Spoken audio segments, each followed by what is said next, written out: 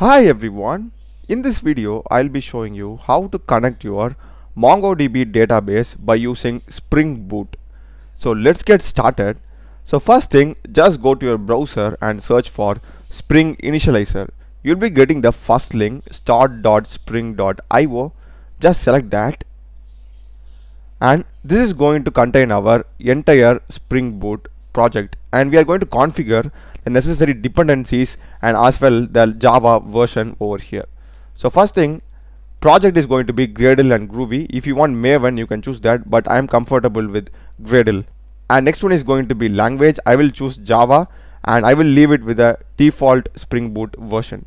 And here we need to change the name of our project. Okay, we will be having this project metadata, so I'll just change the name as Mongo Spring, and you can change the name whatever you want. So I'll just copy this and I'll just change the group name, also the artifact name. So now we are done, and next is going to be the packaging. jar is fine for me, and the Java version is going to be 17, so just leave it the default. Well, the only thing that we changed over here is the name. That's it, we didn't touch anything other than that. And next is going to be the dependencies. So for this we will be using the Spring Web dependency, okay, because we are going to have some API calls, okay. So for that we will be using Spring Web, this one. And for connecting with MongoDB database, we need to use the MongoDB driver. So that's the dependency name. So just search for Mongo. You'll be having this Spring Data MongoDB, not the reactive one. Just go with Spring Data MongoDB. And finally, I would also like you to add Lombok. So in case if you are having a class, we will be having a getter, setter, and we need to initialize with constructors. We can just avoid everything. So as it says, Java annotation library, which helps to reduce boilerplate code. So if you just use Lombok, it saves us a lot of time in reducing our boilerplate getter, setters, and code. Just add this also. So these are the three dependencies, and these are the settings that I have had for my Spring Boot project. So once you're done good with this, you need to just click on generate, and it will get downloaded as a zip file. Alright, so just go to your downloads folder. You'll be having the zip file of our entire Spring Boot project downloaded. Just right click and just extract files. Okay, so I'm just extracting in my downloads folder itself. In case if you want to be in a better location, you can just cut this and paste it in any other folder that you want. That's totally up to you. So if I go inside this folder, we will be having our source and our Java files over here. So the prerequisites for running this project is going to be, you must have MongoDB Compass installed, and also you must have both Java and IntelliJ installed on your system. And in case if you don't have Java and IntelliJ installed, you can just click on the card that is appearing on top. I have done an entire tutorial on that. So now we are good to go. Just open IntelliJ IDEA. I hope you have this editor. So once you're done opening, you need to just click on the top. You need to go to open, and you need to go to the location where you have your extracted file, basically this project. Okay, you need to go to the location where you have this thing. Here it is. And another important thing, you'll be having this Mongo Spring, alright, and inside that you'll be having another folder named as Mongo Spring. So I would recommend you to open the inner Mongo Spring folder, okay, not the parent one. You'll be having the subfolder. So just select the subfolder and click on OK. Trust project, this window. Yeah, so basically here you can see, right, this is the main parent folder. I'm not having any other Mongo Spring or subfolder, but here in this case here you can see, right, we had a subfolder over here. So we have like two Mongo Spring over here, but just open the inner folder in your IntelliJ IDEA. I hope that made sense. So now we are inside our project, and this is the folder structure. If I go inside source, main, Java, and this is our main Spring Boot application, and initially it will take some time for the Gradle to build and your project to load. So just be patient till then. And you need to also configure your Java. It will automatically ask you setup SDK over here. You need to just select that, and you need to just select your Java JDK. It will automatically get configured over there in case if you are opening for the first time. So after this, you need to just go to this path, source, main, Java, and you need to go to Mongo Spring application. This is the starting point of your Spring Boot application. So now we are good. We have successfully set up our Spring Boot application. Next thing is we need to begin coding. So the first file that we are going to create is the model. So whatever may be the Spring Boot application or project, we will be requiring some files. So one is going to be the model, next one is going to be the repository, next one is going to be the controller, and the final one is going to be service. So let me just create the folders at first so that it makes our code look clean. So just go to this particular folder, okay, com dot your project name, and you need to right click this, you need to select new, and you need to select package. So here I'm going to type model at first. Alright, just don't mess around with the existing text, just type your model, that's it, and we'll be getting the model folder over here. So first thing, let me explain what is a model. So in our MongoDB compass, data will be stored as key and value pairs. So this is an example how our data will be stored inside our MongoDB table. So our model will basically have the key name, that's it. So in case if you are creating a model which is going to be just a Java class, it will have name, mark, and age as the data members or variables inside that. So I hope this made sense. Let me just now create you a model. So after this, just right click this model, just click on new, we need to select Java class, and the name that we are going to give here is going to be the collection or table name inside our MongoDB compass. So I will just give the name here as student, okay, that's it, and I'll just click on class, just hit enter. That's it, we will be getting the student class, and as I told you, we will be having the key names as variables or data members for this particular student class. So it's going to be private, and the data type of roll number is going to be integer, it's going to be roll number, and next one is going to be name. You can choose whatever you want. I will just go with name is going to be of type string, and next is going to be private string address, something like this. You can have these things. Next is we will be annotating this particular class. So the first annotation that we are going to add is document, and don't worry about this no usages thing. This is just an indication where we are using our class. So I thought this was the text at first, so you can't remove this.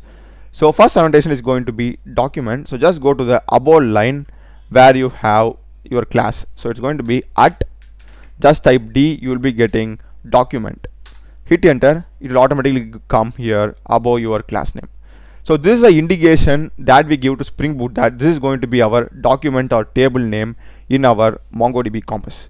And as I told you, next annotation is going to be data, and this is from Lombok, and this reduces the use of having those getters, setters, constructors, initializing the value, all those things, okay. And along with that we will be having this no args constructor and all logs constructor. This is basically for initializing this value. So this is it, and the final annotation is going to be for our integer roll number. So I'll just go here like to the top, and it's going to be at capital ID. Alright, this proves that our integer roll number is a primary key, like this is going to be unique. So that's it. Now we are good with the class, and next is going to be the repository file. So this repository file basically links our student class with our MongoDB compass. So only with the help of the object of the repository we will be able to insert or fetch values from our MongoDB compass. So I'll just explain you in a minute what is a repository. So for that, first create a new file. So same thing, just click on your project name and go to new package, just have it as repository. Alright, and this repository is going to be an interface and not a class. So right click repository, new Java class, and this is going to be of the name student repo. You can name whatever you want, and this is going to be an interface. So here you can see we are having interface student repo, and we will be extending the Mongo repository, which is a keyword indicating that this is a repository. So it's going to be extends, we'll be having this Mongo repository, and this Mongo repository takes two parameters, alright, because we have just created a repository over here. We haven't linked it with the class name. So we are having this class. How will this repository know that this repository corresponds to this class? So we need to name this student over here, right? We need to pass it as an argument for this. So it's going to be the first parameter over here is going to be the class name, is going to be student, basically the class name that we have created over here. And the next parameter is going to be the data type of our primary key in this class. So our primary key over here is integer, so we need to have here integer. So if your primary key, let's suppose for example I'm having name as a primary key, which no one does, you need to have the value as string, because name is having of type string. If this is a primary key, you need to have here string. I'm having here integer because my primary key over here is integer denoted by this annotation id.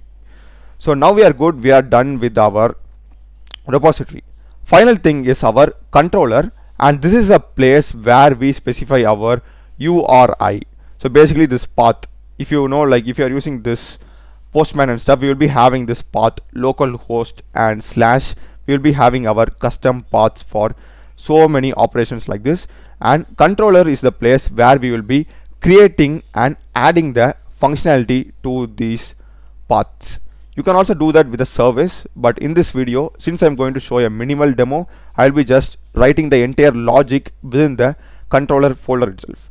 So same thing, just go to your project, new, it's going to be package, I will name it as controller, and inside the controller folder, new Java class, it's going to be main controller.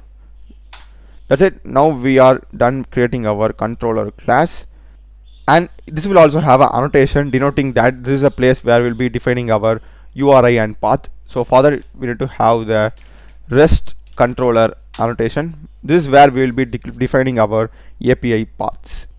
So first thing, let me just show you a simple function that helps us to post data inside our MongoDB compass. Okay, simple one. This is going to be a function, all right.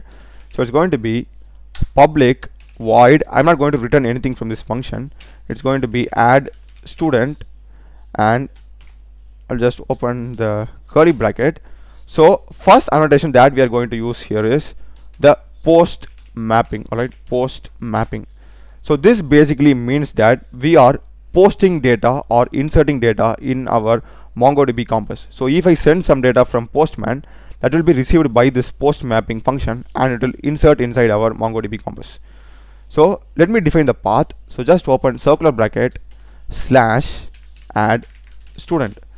So if I hit this path, if I go to my Postman and have here add student and hit this, basically this path will be triggered, and this function and the code inside this will be getting executed. I hope that made sense. And now we need to find a way how we can send the data from Postman, and we need to cache the data and save it in our MongoDB. So for example, just imagine this is my data, all right. So I'll just go to my Postman, and this is going to be my path. This is going to be of type post, and it's going to be body, and it's going to be of type JSON. I'm having this. Okay, I will explain this clearly later. Okay, I'm just doing this as a demo purpose. So imagine I'm having this data at the moment, and I'm just clicking on send. So this is going to be add student. Okay, so just imagine this, I'm clicking on send. So this data needs to get stored in our MongoDB compass. So we need to have a way so that we can cache this data. So imagine this data will be similar to this one, okay, student thing. So we will be having here name, roll number, and address. So just have this as, copy this, and this is going to be like address, and this is going to be roll number. All right, so just imagine this way, we will be having the exact same parameters that we are sending over here, and that will match with our class. So we need to find a way how we can catch this data, okay, these data by this function. All right, so for that we will be using the request body annotation. So it's going to be at request body, and we need to specify the model name. So this is where the model name comes in handy. We will be having the student, right? So it's going to be of type student, and we need to create a variable of that class student. So the reason why we are using here student is because the student has 3 variables and the data that we are sending also has 3 JSON. So that's why we are basically mapping this JSON to this particular class student, and we are doing that with the help of this request body annotation. So this student variable or object will have this data if you hit on send now, if you are hitting this particular path. Alright, so now we have got the data. The final thing that we need to do is we need to save this particular data. So for that we will be using the repository. So remember what I told you about repository. Repository is used to store or insert or fetch data from our MongoDB compass. So we will be using this particular variable present inside repository. So it's going to be student repo. We'll be creating an object of that. It's going to be student repo, and we need to also add the auto wired annotation for this, because like we are using this student repo class and we're creating an object in some other file. So for that we need to have this auto wired, so that it acts as a dependency injection. So I'll just have this auto wired thing. So this is fine now, and final thing, we will be using that student repo variable inside our function. So it's going to be something like the student repo dot, we will be having the save thing, and inside this save we will be passing our variable name student. So I'll just put student over here. So this is now fine, and final thing, the most important thing is we didn't add any configuration. Alright, so we need to like link our project with our database. So for that, first go to your MongoDB compass, okay, and don't make any changes in your connection. Just have it like this, because if you make any other changes over here, you need to also replicate those changes in our Spring Boot also. Just have this the same way, don't touch here. In case if you are like working in a production code, maybe you can just change this everything, but we are just doing it locally. So just have this, don't change this URI or something. Just copy this and have it in your notepad. We may use this later, and just click on connect. Yeah, so now I'm connected with my MongoDB compass locally. So after this, you need to just go to the folder called resources. We'll be having main. Under that we'll be having another folder called as resources. Just click that, and we'll be having this application.properties file. Just select that. So this will be empty at first, and here we will be specifying the port number and the path of our MongoDB compass. So it's going to be server.port. Let me give it as 8081, and next one is going to be spring.data.mongodb.uri equal to, and here we need to specify the path that we copied. We need to just copy this, and be careful with the spelling, okay? You need to be super careful there. You need to just place this, and here you need to specify the database name. So you can specify existing database name, or if you just give here a new database name, it will get automatically added over here. So for example, let me go with Mongo Spring like this. So this database is not currently available in my compass, so it will get automatically created as I run the program. So I think we are good now. We are done with most of the part. Yeah, this is fine, everything is fine. So for running this, what you need to do is you need to go to Java, same your Mongo Spring application, that is the main application file, and you'll be having this run icon automatically. So you need to just click on this run, and you need to just click run application main, and we'll be having this application. And if you want to edit the configuration, you can do some changes over here. This is totally up to you. By default, it will get automatically filled up once you configure your Java. Alright, so you don't need to like worry about these things, it will automatically run. So if I just now scroll, so here you can see Tomcat started on port 8081. The reason why it is starting on 8081 is because here we have specified in our application.properties as 8081. So let me just now clear this. So now we are good. We don't just now insert some data. So let's see how we can do that. I will just go to my main controller. Alright, so this is our path, and if you hit this path and send the student data, it will get automatically saved for us, and the data will be coming in our MongoDB database. So for this, let me go to Postman and just click on plus. I'll be getting a new workspace, and the operation that we are going to perform is post mapping. Okay, so you need to change the operation here to post, and you need to have this path. All right, http colon / localhost colon your port number that you have specified in application.properties. So I'm having here perfectly as 8081. This is good. Till this it's fine. It's not https, and this port number is going to be this port number that you have specified over here. And after this, you need to make sure that you're changing the operation, because here we are performing post, and you need to copy the path and you need to just paste it after this slash. All right, and the next important thing is we need to send some data. So we are actually getting a model student, and this model student contains roll number, name, and address. So we need to send a JSON with these 3 keys, and for that let me go to body, and inside body will be having none.